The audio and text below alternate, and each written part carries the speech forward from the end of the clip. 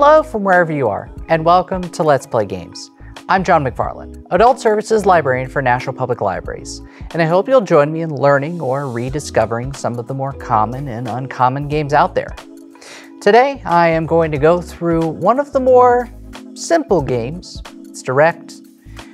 It's entirely chance-based, but it is certainly thrilling and exciting when the cards go your way. This is War. Let's get stuck in.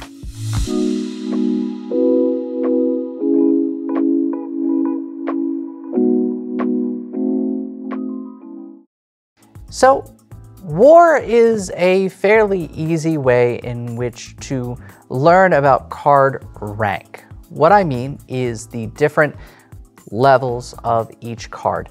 So, we're using the French deck. We're going in order of high to low. So, in most card games, it's important to determine which card is high and which card is low. Well, in this case, Ace, which is normally our one card, is going to be our high card, which means it's over here.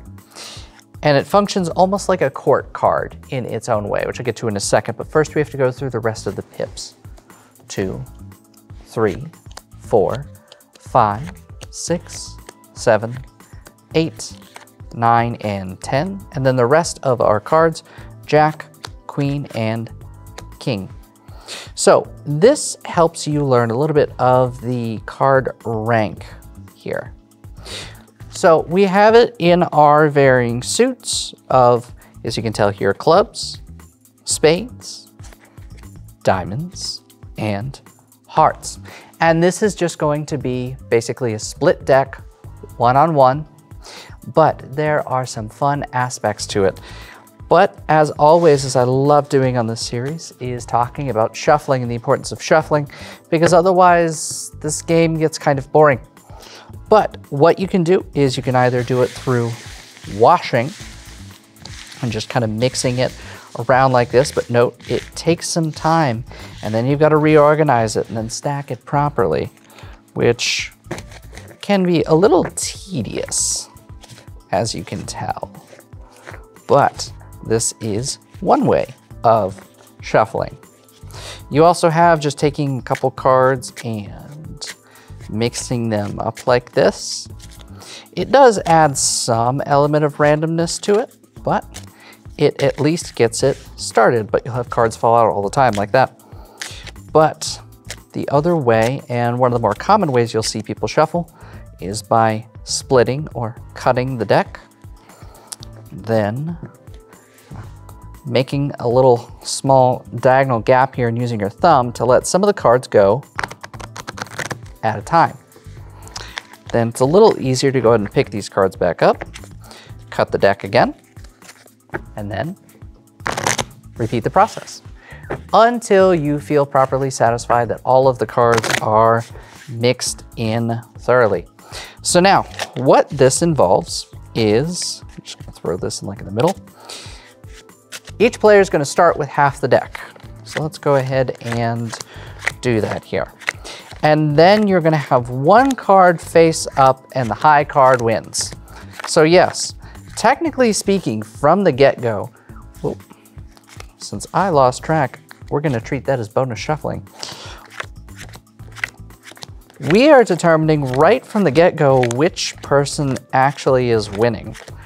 But it's more at this point the mystery of finding out. So unless you got really good at shuffling and are able to shuffle for, magic tricks, you're probably not at this point knowing who the winner is.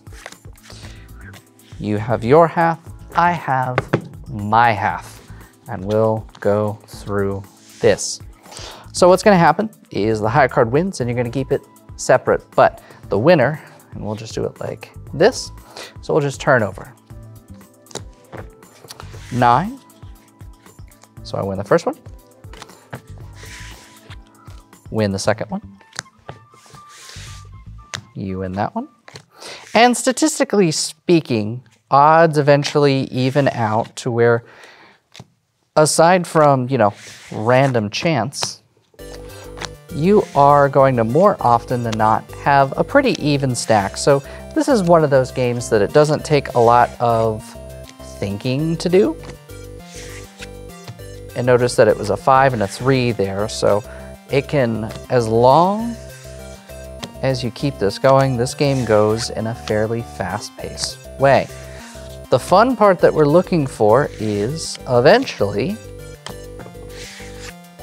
we will have matching suits for something.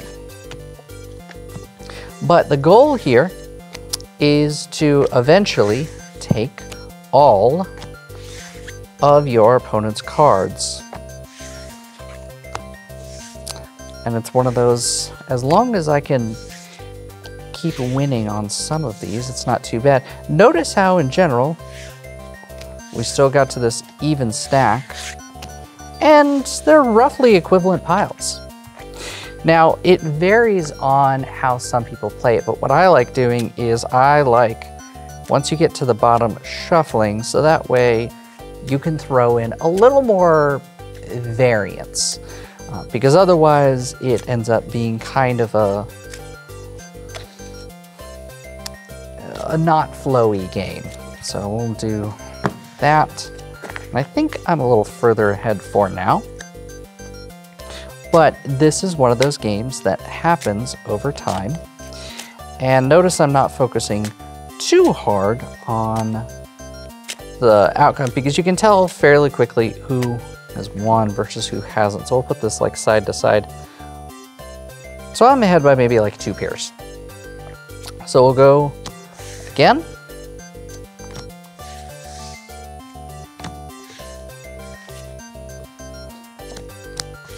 Still waiting for a tie, and I'm wanting it to be happening naturally, but alas, this is one of those times where it does not necessarily become easy.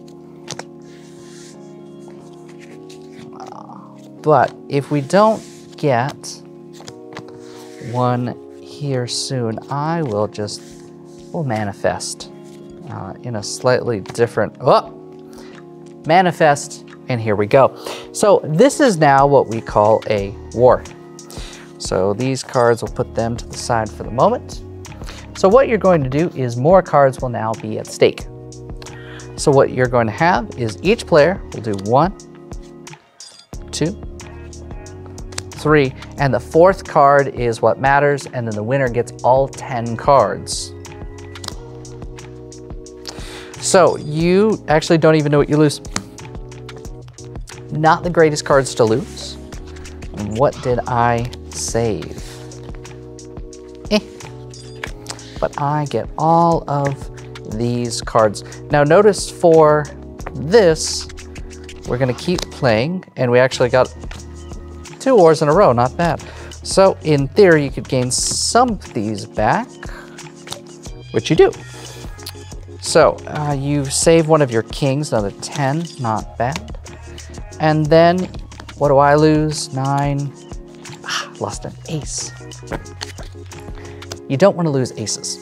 So then you will, after that, shuffle yours up. So you gained a couple back, but this is where the game goes back and forth until one side loses all of their cards. So let's go ahead and shuffle up here. There are some strong cards here, so winning is more than still possible.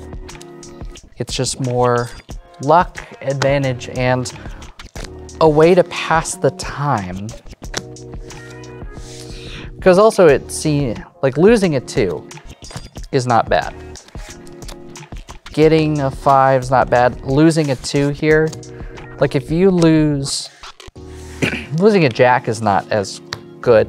And you can kind of think of what you're gaining versus what you're losing. So I lost some 4s, some 5s, you know, 1 good card. But as the tide eventually turns, you will discover that this game goes fairly into a length of time, but allows you to have some fun with it, be able to just focus on what cards are being gained, lost, and explored in this particular war. Notice here, I'm just continuing to be able to travel through. And notice through, let's see, about 3 or 4 draws there. This game is, as far as it were, rather simplistic to learn, but it helps you figure out rank. It helps you determine how you want to pass the time. Let's see, after this, I've got 1, 2, 3, 4, 5, 6, 7, 8, 9, 10, 11, 14, 15, 16, 17, 18, 19, 20, 21, 22. You start with 26. After all of that, you're still only down 4 cards. It's not that uneven right now. So it's a fun way to pass the time, and I wanted to just show the simple rules of war. That is all the time we have for today. Thanks for tuning in. Be sure to join me next time where I cover yet another card or board game and we go into varying levels of complexity and try and demystify all of these varying different games, different types, in different ways. See you next time.